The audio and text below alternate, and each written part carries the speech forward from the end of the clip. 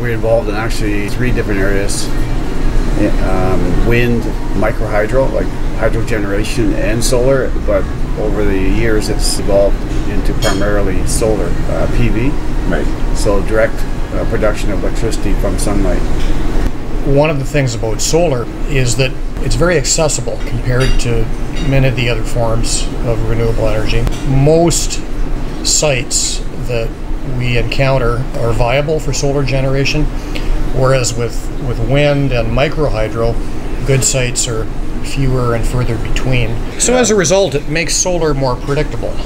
Well, I think Greg and I have seen this where the excitement in people's eyes or in their heart, it just gives them a feeling of empowerment and a sense of being able to be independent. We just did one last week. The family was just so thrilled because they now could work without generators. The costs of deploying particularly grid-connected solar systems, which generate back into the grid, right, and reduce a home or a business's dependence on grid electricity, has been dropping dramatically over the last 5 years globally. The other thing with the sun is very simple to get involved in a project as a homeowner or a business owner for a very small investment. You can build a system with one panel, whereas with other projects, wind or microhydro, there's always a significant capital investment, something supernatural about it, you know. This energy source in the sky, which just happens to be there, that we take for granted, and the amount of energy from the sun on a daily basis is just staggering. The amount of energy striking the surface of Texas over that 12-month period is far in excess of the energy in all of the oil and gas that Texas has ever extracted. Okay. I remember in my teen years where I clearly felt I knew more than he did. He used to shout at me to turn the lights out, and I used to laugh at him. I came up with this rather naive argument that it was actually less expensive to just leave them on because the action of turning them on and off would wear out the light bulbs faster. And I remember that discussion to this day, and it just makes me smile because, you know, in the end, my dad was right, as most fathers usually are. Paul and Ben inspired me, actually. They're just seeing them in action and their passion about all these kind of things. It is so empowering when you can make your own power. Obviously, oil is a low-hanging fruit, the easy way in the beginning, but now we're at the point where we need to make a change, and it's just exciting to be part of that. It starts with the oil industry. Humble beginnings in Texas. It's just grown to be what society relies on. It's working quite well, but that era is drawing to a close. It's been a good run. People like Elon Musk are helping us find solutions as far as transportation. As far as challenges, one of the biggest things we're up against is that there's no government support with any of this stuff. When you talk to people, they always say, well, what kind of incentives are in place and those kind of things, and really it's a deal breaker for a lot of it. Like if there was some small thing that would help people along the way, that's one of the biggest challenges to getting people to do installations, for sure. Our power systems in BC are very reliable and well designed. BC Hydro does a great job of delivering electricity, and it's very expensive to do that. And so in recent years we've seen rates going up, and projections are that they'll continue to, and it's basically catch up.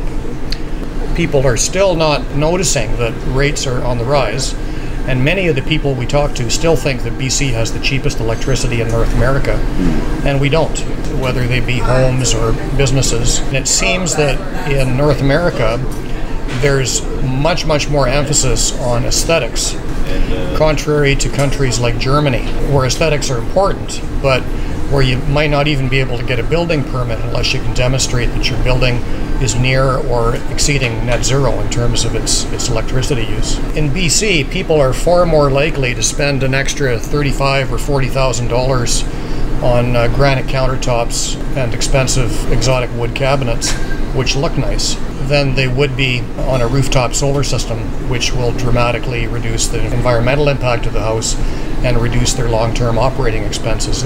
Part of what we do involves a huge educational component where we help people see that there's a different way of doing things, potentially a better way of doing things, and that the way we look at our homes and businesses might not necessarily be the only way to look at it. So while it's a challenge, it's also one of the most interesting parts of our work. because solar is so new, many people really haven't had a chance to learn about how it works and how effective it is. One of the key things that we see all the time is people really don't understand how well solar works in BC.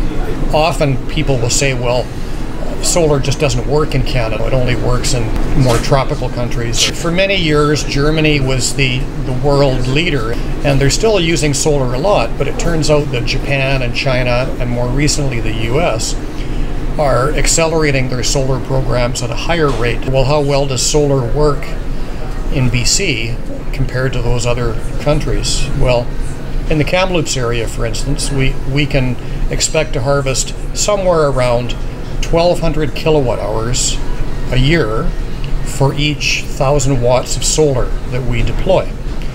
And so to most people, that's just a number, and it means nothing unless we compare it, right? In Germany, you know, the world's aggressive adopter for a long time, you'd think, well, it must work a whole lot better there. Well, in fact, in Germany, they only harvest in the order of 860 kilowatt hours a year. So it's literally 30% less effective in Germany. So the reasons we're not using it as much as we are have nothing to do with how well it works. It works great. One of the biggest advantages around this discussion is if we look at Germany, or if we look at California, or if we look at Ontario, where, you know, their solar programs are more aggressive and have been more well established for a number of years. If you were to ask a real estate agent, you know, will a solar system improve the resale value of my home? They have clear answers. A study done in California recently showed very clearly that if you deploy solar to your home, that you will recover, when you sell the home, a huge portion, if not all, of your initial capital investment. Here in BC, how do I increase the value of my home? You're more likely to get the advice that you should install granite countertops or hardwood floors. Whereas in fact, in the next few years, as things continue to change with higher rate increases and hopefully lower solar costs, what's been happening in other parts of the world with solar will happen here. And eventually we'll see the point where solar systems on your rooftop will increase the value. We know it will. We don't have to look far to see that it will. Grid parity is the point where it costs the same to buy your electricity from the sun or less than it would to buy it from the grid. And a number of years ago, some work was done by the BC Sustainable Energy Association to try to project when that might happen in BC. And at that time, they determined that it would likely happen after 2025. Whereas in fact, if you work out the present costs of solar systems and amortize that cost over the lifetime of the system, and look at how much energy it'll produce over its 30-year life, and compare that to what it's going to cost to buy step 2 residential electricity from BC Hydro, which is currently at about 12.4 cents. We are actually at grid parity, or perhaps have even surpassed that point when we talk about that step 2 residential electricity, which is the most expensive electricity. And again, this is an educational issue. Like, most people haven't had a chance to really even think about that, right? In fact, most of the people we talk to aren't even aware that you can connect your solar system to the grid and generate back into the grid. The net metering program, which is a wonderful program BC Hydro has, people are just generally unaware, and so it goes back to the exciting challenge we have to raise awareness.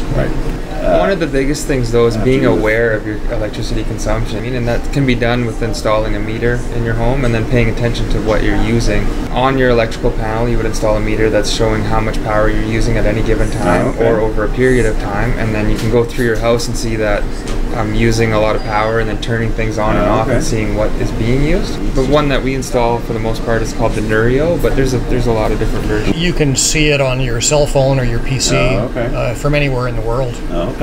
And it can actually also, if you happen to have a solar system installed, as I do on my roof, I can see moment by moment how much of the home's consumption the solar is offsetting. My wife just instantaneously got so excited, like she's watching it many times during the day. And she'll come running downstairs and say, "Look, we're using 2,000 watts. What are you doing down here?" So that alone, just being aware of your consumption is huge. One thing that BC Hydro focuses on is actually energy conservation before generation, because that's the easiest first step for most homeowners. LED lighting is number one. You reduce your lighting consumption by up to 85%. That's number one. And then more efficient appliances. Refrigeration technology is progressed. I'll go back to my dad. If he was still alive, he'd still be saying, turn out the lights. He'd say, get rid of that incandescent lamp and make it an LED. Right. The other thing he'd say is close the doors and windows, don't leave them open all day long. We want some ventilation, but if the air conditioning is running, then you shouldn't have your windows open. It's always astonishing to me that clotheslines are outlawed in various cities. Kamloops is not one of them. Just for the record, we did that research. Thanks. There's no bylaws in Kamloops. It's been done for centuries. It works great, and it saves a lot of energy. Conservation really is huge. To install a substantial solar system without first looking at your consumption and how you can reduce it is not very responsible. We always recommend first looking at energy consumption. Typically what we'll do is when a client calls us in with questions about solar, we'll look at their consumption, annual consumption, and look at how much step 2 they're using, and then ask the question, how can you reduce your step 2? Why is your step 2 there at all? And if there's ways to reduce that, that's the first step, no pun intended. Once you've done everything that makes good financial sense around reducing your consumption, because it doesn't all make sense. Like sometimes retrofitting new windows and increasing insulation levels can be very, very expensive. And honestly, for some of those renos, the payback time can be very long. But once you've done the most responsible and low-hanging fruit kind of things, then you can install a solar system, a modest system, and it'll have a much larger impact than it would have had if you hadn't done the conservation first. For me, raising awareness. I hope that that'll be one of the big things that we can be part of doing in Kamloops, is raising awareness. Education component is huge. Yeah. It's about being able to share what we've learned, like being out there in the field, on the ground installing, share what works and what doesn't work, how solar can be used in your home and when it should be used. I think a spin-off of that is hoping to see solar become much more commonplace. And I think one of the keys to that is helping people understand how well it works, how readily available it is for relatively modest investment. It doesn't have to be all or nothing. You don't have to do a 10 megawatt solar farm to have an impact. Like if 1 out of 5 homes in Kamloops had a modest system on their rooftop, it would make an enormous impact on the energy situation in Kamloops.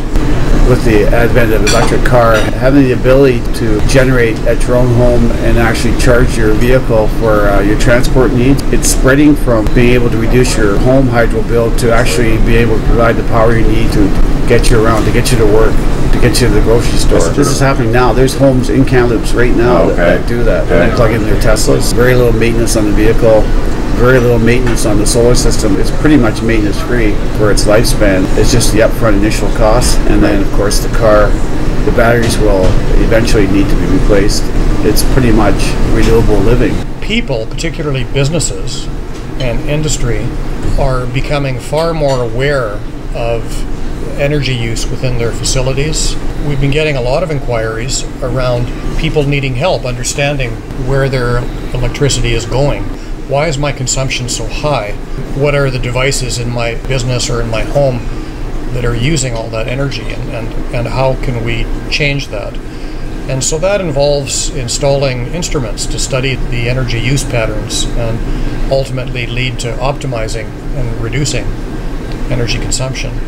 And this is going to be particularly important as our province grows industrially, and also there's more residential growth, in helping the grid to be more reliable. In many other parts of the world, there are rotating power outages because the grid can't keep up. The other thing is time of day billing, which hasn't happened yet in BC, but in many parts of the world, people are paying more for their electricity at various times of the day. And so it becomes important to know what your big energy consumers are, so that, for instance, you're not drying your clothes or doing your vacuuming during the most expensive energy times of the day. So it goes back to studying and raising awareness on what the consumption patterns are. What is interesting is that BC Hydro has different billing rates. So they have small, medium, and larger commercial rates. And in the medium and large rates, businesses and industry are not charged simply on their consumption. They're also charged on their demand, which is basically the peak power usage. For instance, in our area, often peak power demand will happen during the hottest times of the year when buildings are heavily air conditioned. We are getting inquiries from a lot of commercial enterprises around how can we reduce our peaks to avoid those demand charges.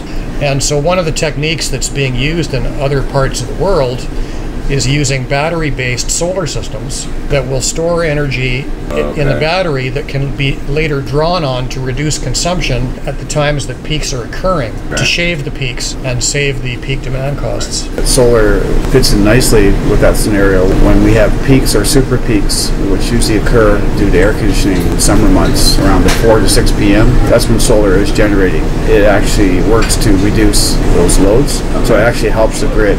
Solar dovetails nicely with the grid because it helps it get through those peak periods. A lot of the clients themselves, people that are actually taking that step when there aren't the government incentives or all these other things to help them, but they're stepping up and doing the right thing, it's inspiring, really. I'll go back to my dad. Right. He was definitely a role model for me, even though I didn't appreciate it at the time. There's so much I learned from my dad around energy and practical skills, being comfortable with tools and problem solving, and he was tremendous at that. If he was still alive, he'd be on the roofs with us doing this work. He'd be very excited about it. There's some unsung heroes in BC Hydro. Our power system is really quite amazing when we consider the thousands and thousands of square kilometers, the terrain that our transmission system traverses. For it to be as reliable as it is to the point where we take it for granted. Outages are so rare. I need to say kudos to BC Hydro. It really is internationally acclaimed. Within Hydro itself, there's people that have done a lot of work to make the net metering program happen. One of those people is Alevtina Akapilatova, who manages the net metering program. When it first came out around 2006, it was limited to 25 kilowatts of capacity. And because of her good work, that's expanded. It's now up to 100 kilowatts. Ballard Power Systems, the founder of that company's original goal was to come up with a better battery to allow us to have an electric car. They kind of put BC on the map. But more recently, Elon Musk and his almost single-handedly bringing the electric car to market, just amazing to me. What's the payback? And that is a favorite question. It's a great question. My challenge to our community is to start asking that question more universally. Your hot tub, that recreational vehicle, or that new snowmobile, that payback question is really one of context. The best way to illustrate that would be, let's say that we were running a contest. The prize was your choice of a new snowmobile versus a rooftop solar system. In the Kamloops area, I think it's safe to say that most people would probably be more interested in the snowmobile. But if you took that same contest and brought it to the country of Nepal or Guatemala, where the countries are impoverished, and you offered them a snowmobile as a first prize, they would think you're out of your mind, right? When they could have a solar system that would pump their water or help them educate their children because they have no other source of electricity. The future may be even better than it was with fossil fuel. We don't have to look too far afoot to know how the story is going to end. Other parts of the world where this has taken off a long time ago, we have the benefit of learning from the others that have gone before us. So really the solar industry is very, very mature when you look at it internationally, even though in our experience here in BC, it seems to be like it's just cutting edge. Close the lights. Close the lights. When people ask how it works, I always like to say it's magic. There was a musical artist that wrote a song about solar a long time ago. Whoa, whoa, whoa, it's magic.